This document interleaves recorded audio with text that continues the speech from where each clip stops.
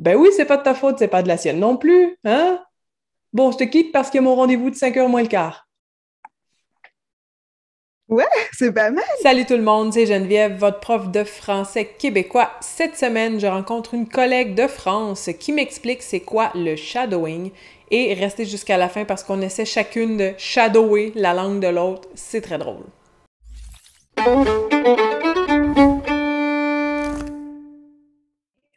Bonjour Marion, merci beaucoup d'avoir accepté mon invitation. C'est un plaisir de te rencontrer ce matin. Bonjour Geneviève, c'est un plaisir de te rencontrer ce soir. Ah oui, c'est vrai, le Ouais, décalage. Eh bien, merci de m'avoir invitée aussi. Ça fait très plaisir. Donc, pour commencer, est-ce que tu peux te présenter brièvement, nous parler de ton Instagram, ton YouTube? Oui, bien sûr. Je m'appelle Marion et j'ai créé Clap Français. En fait, j'enseigne le français depuis maintenant 3 ans en ligne exclusivement. Et avant ça, j'ai un master en technique du cinéma. Donc, j'ai décidé de lier un peu ces deux choses. Super. Donc, si j'ai bien compris, c'est vraiment pour aider les gens à apprendre le français, langue étrangère, mais au moyen du cinéma. Exactement, tout à fait. Super intéressant. Donc, ce que j'ai cru remarquer aussi dans ton matériel, c'est que tu utilises beaucoup la technique du shadowing. Ouais. Alors, je ne l'utilise pas beaucoup, mais j'en parle beaucoup. Du coup, en fait, c'est une technique que j'ai découvert quand j'ai commencé Instagram. J'ai vu qu'il y avait d'autres professeurs qui enseignaient, eux, plutôt l'anglais, qui parlaient de ça, et ça m'a intriguée. Je me suis dit, mais qu'est-ce que c'est que ce shadowing? Et en fait, c'est une méthode qui a été créée par Alexander Argel. Je ne sais pas si tu as déjà entendu parler. Il a une Vaguement. chaîne YouTube aussi. OK. Et en fait, il parle 10 langues étrangères, ce monsieur. Donc, c'est un Wow. sacré polyglotte. Et donc, c'est lui, en fait, qui a un peu, on va dire, démocratisé cette méthode en parlant beaucoup, etc. Donc, lui, il a sa propre structure. Il a vraiment des choses assez structuré pour utiliser le shadowing. Peut-être qu'on peut expliquer ce que c'est le shadowing Oui, vraiment. c'est là que je m'en allais. Donc, plus concrètement, qu'est-ce que c'est?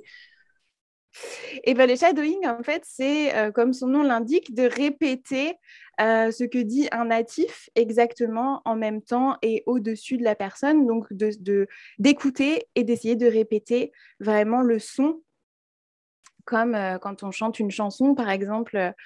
Moi, je parlais pas du tout bien anglais quand j'étais jeune et j'écoutais les chansons en anglais dans la voiture et, et je répétais des choses qui avaient rien, qui avaient pas de sens, Tu mais on faisais des répète le sons. son. Voilà, ouais, Mhm. exactement. Le son, le rythme, etc. Donc, c'est un peu ça, le shadowing, vraiment.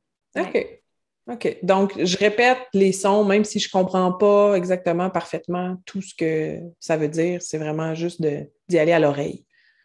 Oui, en fait, ça dépend, ouais, ça dépend vraiment ce que tu veux en faire. Par exemple, il y a plusieurs choses qu'on peut travailler quand on apprend une langue étrangère et peut-être quelque chose qui nous concerne aussi avec les deux langues qu'on parle, c'est le rythme. Le rythme dans chaque langue est très différent, la façon dont on va faire les phrases, dont on va faire les toniques, etc. Mhm. Et du coup, le shadowing, il peut permettre ça. Et dans ce cas-là, on a plutôt à s'occuper du son. Et dans ce cas-là, moi, je conseillerais de faire vraiment en même temps que la personne qui parle. Donc, essayer d'être au-dessus tout le temps, Mhm. comme une chanson.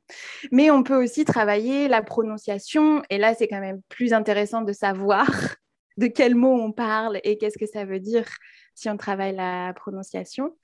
Et puis la dernière chose qui est aussi importante et que parfois on oublie, c'est la gestuelle parce que dans chaque langue, on a aussi un langage corporel qui est différent et le Mhm. shadowing, en tout cas avec des vidéos et des films, il peut permettre ça aussi, de tout ce qu'on utilise en plus de la langue et qui parfois n'est pas si facile à apprendre en Parler avec dehors. nos mains et tout ce qui est aussi onomatopée ou son. Un francophone qui ne le sait pas, il fait un petit Exactement, bruit de ouais. cheval ou des choses Ah, comme quand ça. on fait ou juste le oui et le non, il y a des pays où ils ne font pas comme ça, en C'est fait. vrai, c'est le contraire ou c'est d'autres gestes, Ouais, effectivement. ouais. OK, super. Quand tu parles de la technique de shadowing à tes étudiants, mettons que c'est la première fois qu'ils en entendent parler, est-ce qu'il y a quelque chose qu'ils trouvent particulièrement difficile? Puis qu'est-ce que tu leur dis pour remédier à ça? Parfois, ce qui est difficile, c'est surtout de comme nous, de s'écouter, de s'entendre, de se réécouter, de s'entendre parler une langue étrangère. Des fois, c'est un peu vraiment, je parle comme ça. C'est un beau travail d'humilité, c'est quand on n'est pas habitué de se réentendre, effectivement, les premières fois, ouf. Mais je pense que c'est un choc qui est important quand on apprend une langue, de s'entendre et de se dire « Ah oui, en fait, j'ai encore un petit peu de travail à faire sur cette partie et cette partie. » C'est jamais agréable pour personne, donc ça, c'est toujours un peu la première étape, s'écouter et se réécouter. L'idée, c'est surtout de ne pas non plus s'acharner, c'est-à-dire pas passer à 5 heures à faire du shadowing et puis s'écouter et se dire « Ah, mais non, c'est horrible », mais peut-être 10 minutes chaque jour, régulièrement, un peu comme toutes les activités qu'on peut avoir en langue étrangère, essayer d'être plus régulier et peut-être moins de temps que beaucoup de temps et avec beaucoup d'espace entre vos séances, quoi. Ouais. Puis ça me fait penser, un des avantages de travailler comme ça, de s'enregistrer, c'est d'être capable de constater son progrès. Vu qu'on est tout le temps dans notre tête, on ne remarque pas notre progrès, mais si je me suis enregistrée chaque semaine depuis un mois, puis je réécoute l'enregistrement du mois dernier, wow, là, je vais constater mon progrès. Complètement, ouais. C'est vraiment ça. C'est pas de tout corriger tout de suite. Allez-y doucement, quoi. Corriger une petite chose à une petite chose entre chaque enregistrement. Si on s'écoute et qu'on dit « Ah là là, je ne sais pas faire le R. Oh, mon U, il est raté. Oh, le rythme, c'est terrible. » Genre, un par un, quoi. On en prend étape par étape et on corrige une chose entre chaque jour ou chaque semaine, d'accord? C'est pas une course, quoi. Très bon conseil. Une chose à la fois. Si les gens veulent essayer de faire du shadowing, je crois que tu as une ou deux vidéos sur ta chaîne où tu laisses un espace où tu as comme préparé la vidéo exprès pour ça. Oui, ouais, tout à fait. C'est quelque chose que je vais essayer de faire plus souvent. J'en ai fait 2 pour l'instant et j'en ai aussi pour mes étudiants que j'envoie parfois, mais ça permet de séparer et de vraiment donner du temps pour les répétitions. Après, j'en ai aussi sur Instagram qui sont un petit peu plus courts. Mais c'est vraiment, oui, j'ai mâché le travail et il y a souvent les vidéos qui accompagnent et qui expliquent le vocabulaire, donc ça permet aussi de ne pas être perdu avec ça, mais voilà, après on peut le faire avec tout ce qu'on veut et aussi par exemple pas forcément que des vidéos ou des films, mais des livres audio, des podcasts, des choses comme ça, c'est aussi des très bons des capsules YouTube. Exactement. Donc, tout le monde, je vais vous laisser un lien dans la description vers les vidéos de Marion pour où est-ce qu'elle a pré-mâché un peu, où est-ce qu'elle vous prépare le terrain. Puis, ça peut être un bon premier contact avec la technique, mais après ça, vous pouvez l'appliquer sur n'importe quoi. Puis, je pense que ce qui peut être intéressant, c'est que vous trouviez un accent ou une façon de parler que vous trouvez intéressante ou que vous aimeriez être capable de reproduire. Puis, trouver une personne dont vous aimez l'accent, puis imitez-la le plus possible. C'est vraiment comme ça que vous allez être capable d'absorber un peu sa manière de parler. Ouais, très très bon conseil. Ouais. Un autre conseil qu'on peut donner aussi, c'est faites-le avec votre langue à vous, parce que vous allez voir que c'est pas facile aussi de le faire dans sa propre langue, et ça permet d'être un peu plus indulgent après quand on le fait dans une autre langue, parce qu'on se dit oui, en fait, c'est impossible d'être parfait. Donc super. Et maintenant, pour être un peu plus concret, j'avais envie de te proposer d'essayer qu'on essaie chacun notre tour de faire du shadowing dans la variété de langue de l'autre. Est-ce que ça te tente? Oui, complètement. On peut commencer en français si tu veux. Allez, OK, allons-y. C'est toi qui te lances. Tu vas shadower Catherine Deneuve. OK, c'est parti. Bah oui, c'est pas de ta faute, mais enfin, c'est pas de la sienne non plus. Hein? Bon, je te quitte parce qu'il y a mon rendez-vous de 6h moins le quart qui est là. OK. Deuxième écoute, je vais essayer de le dire par-dessus elle. Bah oui, c'est pas de ta faute, mais enfin, c'est pas de la sienne non plus. Hein? Bon, je te quitte parce qu'il y a mon rendez-vous de 6h moins le quart qui est là. Pas facile! Je vais essayer d'y aller de mémoire. Ben oui, c'est pas de ta faute, c'est pas de la sienne non plus. Hein?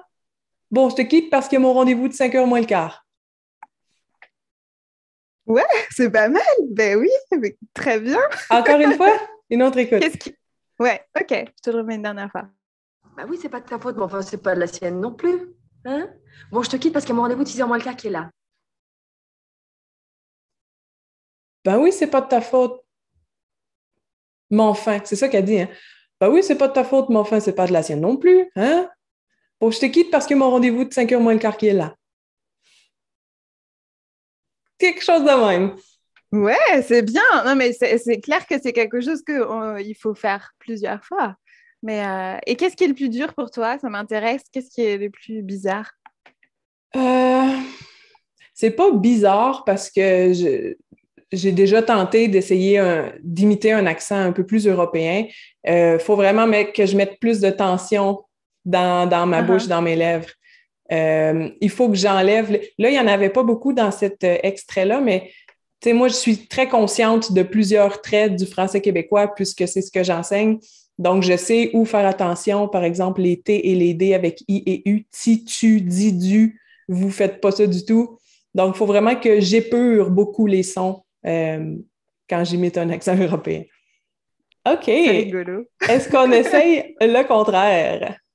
Oui, allons-y. C'est parti. Juste pour te mettre en contexte, c'est une publicité de la loterie 649 qui est un tirage de loterie ici. Puis le concept des annonces, c'est que quand il y a des gens qui vivent une situation où ils ont de la chance, puis là, c'est quelque chose qu'on dit souvent, « Hey, t'es chanceux, tu devrais aller t'acheter un 649 parce que t'as des chances de gagner le million de dollars. » D'accord. Donc, ça voilà. marche. Première écoute, c'est parti. Hey, puis t'as-tu vu l'habit du boss? Ses lunettes? Ses lettres, là? Vous parliez de la game? Ouais.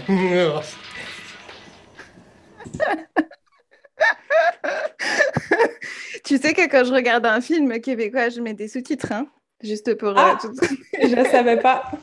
Est-ce que tu as réussi à comprendre ce qu'ils disent? Je crois que oui. C'est bon. Mais je veux bien réécouter une fois. Ben oui, je te le remets. Hey, puis t'as-tu vu l'habit du boss? Ses lunettes? Ses lettres, là? Vous parliez de la game? Ouais. Puis t'as-tu vu l'habit du boss? Après, je sais pas. Il dit quelque chose comme ça, c'est le net. C'est le net, là. Je te le remets une autre fois. Hey, puis t'as-tu vu l'habit du boss? Puis t'as-tu Ses vu l'habit du lunettes? boss? C'est le Ses net, lettres, là. là? C'est le net, là. Vous parliez de la game? Ouais. Vous parlez de la game? C'est bon. Fait que, t'as-tu vu l'habit du boss? Ses lunettes. Ah, c'est lunettes. Ses lunettes. OK. C'est lettre, là. C'est lettre. Lettre, c'est notre façon de prononcer lait. C'est lait. Ah, c'est lettre, là. Fait que ses lunettes sont lettres. OK. Donc, c'est lettre avec un T, en fait. Ouais, avec un T à la fin. Puis t'as-tu C'est vu l'habit du boss? C'est lettre, là. C'est lettre, là. Puis le boss, il dit « Ah, vous parliez de la game. » La game de hockey, sûrement. Une dernière fois. Allez, vas-y. Hey, puis t'as-tu vu l'habit du boss? Ses T'as-tu vu lunettes? l'habit du boss? C'est Ses lettre. lettres, là? C'est lettre, là. Vous parliez de la game? Ouais. Yeah! Parliez de la game. On va prendre un 6,49. Achetez votre billet en ligne. Moi, prendre un 6,49. C'est trop rigolo parce que c'est vraiment différent. Mais comme tu dis, on a l'habitude et on sait un petit peu les différences. Mais oui, après, peut-être que toi, je ne sais pas si toi, dans tes cours, tu as plus l'habitude de montrer les différences ou pas du tout entre le québécois et le français? C'est beaucoup pour ça que les gens m'approchent. En fait, je me suis comme spécialisée dans le français québécois, l'accent québécois. Donc, c'est quelque chose dont je parle très souvent. Oui, c'est vraiment la manière de faire des questions et la manière de changer l'ordre des choses. Ouais, c'est trop bien. J'adore. Merci. C'est les différences syntaxiques qui te frappent plus.